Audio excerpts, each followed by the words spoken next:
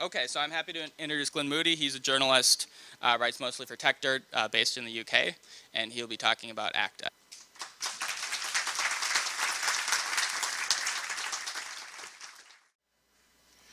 Good morning, ladies and gentlemen. It's a great pleasure to be here, especially to see so many people from all around the world. I'm going to be talking about a slightly more parochial issue, which is how ACTA was rejected in the European Parliament earlier this year. When these slides come up. There it is again, yeah.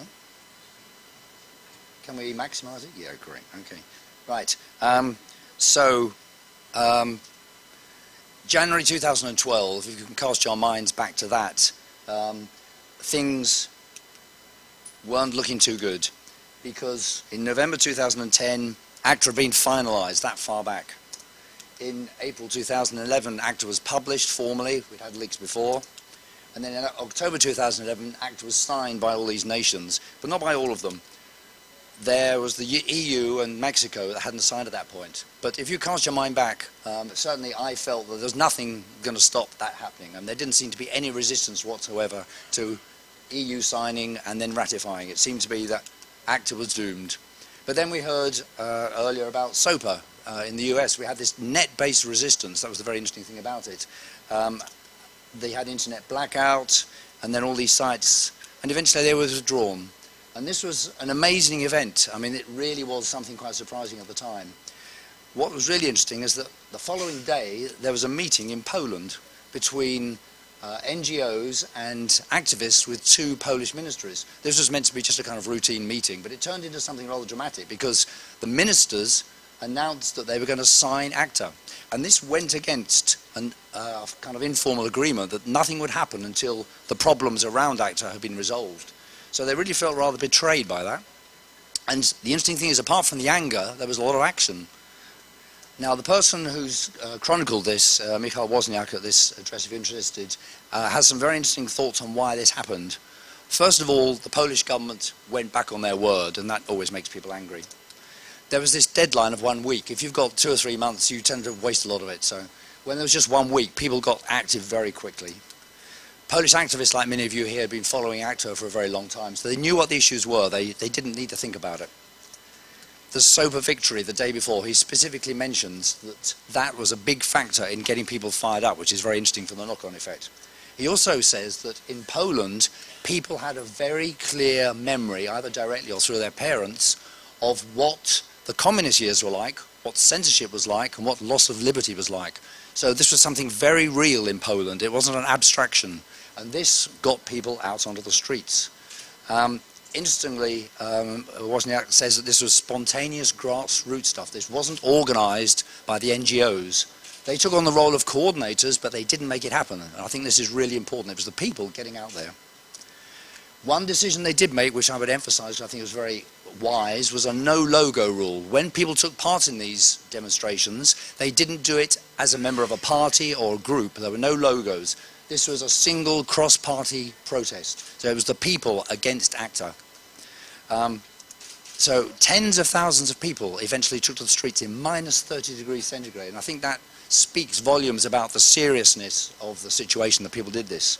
A few other people joined in as well, which is slightly more problematic, because the political reaction was that we wouldn't give in to blackmail. The Polish government said, you know, people on the streets, people taking down our websites, this is just sheer blackmail. And then on the 26th of January, they did indeed sign ACTA as they threatened. But things were happening. People were getting angry. 64% of the Poles who were polled in this particular questionnaire said they were against ACTA. 1.8 million emails were sent. That's a huge number when you think of the size of Poland. And so the government started getting worried. It calls it dialogue, you know, this kind of key word for, hang on, let's cool things down a bit. But that didn't work. On the 3rd of February, just about 10 days after that first meeting, the Polish government suspended ratification. So in 10 days, we'd gone from the Polish government saying, tough, we're going to sign this, you know, get lost, to saying, hang on, we're going to stop a bit. But even that wasn't enough. On the 17th of February, the Polish government actually asked all the other EU governments and the European Parliament not to ratify. So in the space of less than 2 weeks, we'd gone from a situation of real hopelessness to one that was getting pretty interesting. Europe too, the rest of Europe was getting pretty busy. On the 25th of January, the member of the European Parliament, Marita Schaake, published a document on Reddit, and it's interesting she chose Reddit for this, saying she was worried about ACTA. On the 26th, Kader Arif, who was the rapporteur, the kind of appointed expert for ACTA, resigned. And he spoke of ACTA's masquerade. So people were already starting to back away from ACTA.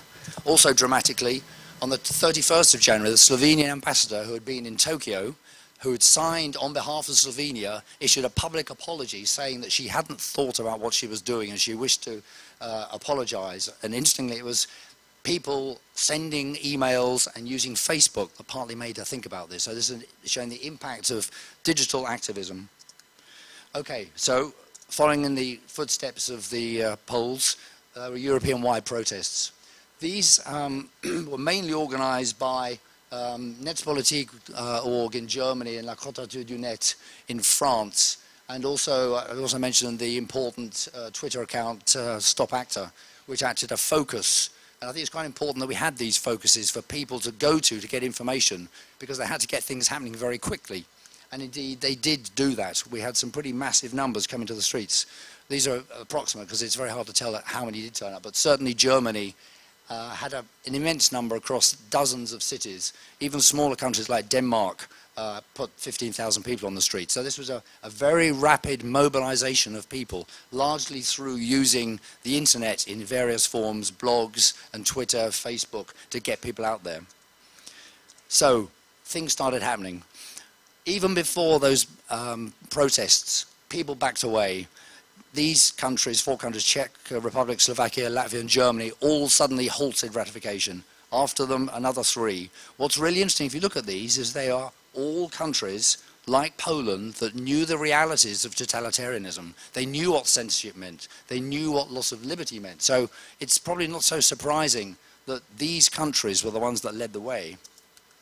Okay, so obviously the European Parliament, the European Commission, sorry, was getting worried at this point. So they kindly offered to refer the whole of ACTA to the European Court of Justice, the Supreme Court of the European Union. And this was asking whether ACTA was incompatible with the fundamental freedoms of the European Union. But as they well knew, that was the wrong question. Nobody was really saying there were fundamental incompatibilities. It was about the details. It was about what it actually meant. They also knew that this would take 2 years probably. So this was a clear attempt to actually dissipate people's anger. And I think credit should be given to Jeremy Zimmerman for stating immediately that this was not acceptable, that we needed a vote in the European Parliament, because it was a clever tactic on the European Commission's part. They were trying to split the movement against it. And I think Jeremy rightly called out the fact that we needed to go to a vote. And so it was maintaining momentum. And that momentum did carry on, because people were all the while contacting MEPs, sending millions of emails, and people again started backing away. The new rapporteur, David Martin, on the 12th April, came out with a recommendation to reject ACTA. He actually said most of the things that people in this room have been saying, that it was a really bad idea, as did the socialists, as did the liberals and Democrats, who all came out against it. And then in the European Parliament, you have these dedicated committees who are the experts in particular areas. So we had industry, legal affairs, civil liberties, and everyone came out against ACTA, recommending to the European Parliament that they shouldn't vote in favour of it. I think one particular committee in particular needs mentioning, which is the jury committee, because that was headed by, or still is headed by, Marielle Gallo, who is a French MEP appointed by, or effectively appointed by Nicolas Sarkozy, and responsible for the Gallo report, which I'm sure lots of you know. She's a real copyright maximalist. And it was expected that she would at least get her committee to vote in favour of ACTA. And the fact that her committee also voted against ACTA, I think, shows the sheer strength of opinion that the public brought to bear on that. I think also credit needs to go to Amelia Andersdotter, the Swedish MEP who was on that committee, and obviously argued against ACTA very persuasively because she carried most of her colleagues. So we had the 4th of July, the plenary vote. It was a stunning victory, 478 votes against, only 39 in favour. notice the 165 abstentions. These basically are the cowards in the European Parliament. These are the Conservatives and the other sort of centre-right who didn't have the guts to say I'm against ACTA because they knew that the people didn't want it. So instead they said, well, we're going to abstain. But I mean, these people were against it, but they were just being cowardly. It was an amazing majority. It was also historically very important. It was the first time an international treaty negotiated by the European Commission had been rejected by the European Parliament. Now, there's a very important reason why that was even possible, and that was because of the Lisbon Treaty, which had changed the relationship between the Parliament and the Commission. In the past, it was not possible for the Parliament to overrule the Commission. So this was the first time the Lisbon Treaty had been used to assert the independence of the European Parliament. I think one factor in favour of rejecting ACTA was that it was an opportunity for the Parliament to assert itself against the Commission. And so that was a very important issue. So, to conclude, let's just look at the, I think, key issues that happened and the lessons to be learned here. One thing leads to another. If you think of all the tiny little events which in themselves weren't sort of critical but put together made things happen. So this kind of cascade starting from SOPA and all the historical background, it's amazing how complicated the situation was.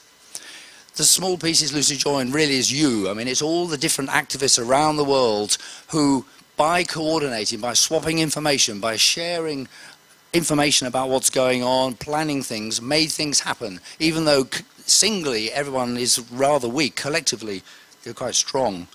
We have the technology and we have the brains. We've been using technology and using blogs, using Twitter, using Facebook. And this is a huge advantage over the forces ranged against this because people in the opposing camp, the copyright maximalists, the very traditional MEPs, for example, they don't use technology. So this is a tremendous leverage that we have, and I think it's very important to keep that going, that we must always use all of the technology available to us because we have the brains to actually make the most of that. We have the ability to analyze things and to get the information out using these technological tools. And again, that's a tremendous advantage we have. You know, the fact that we've got the smartest people on the planet in this room and elsewhere is an unfair advantage, I think, because we're fighting against people who aren't necessarily quite so gifted.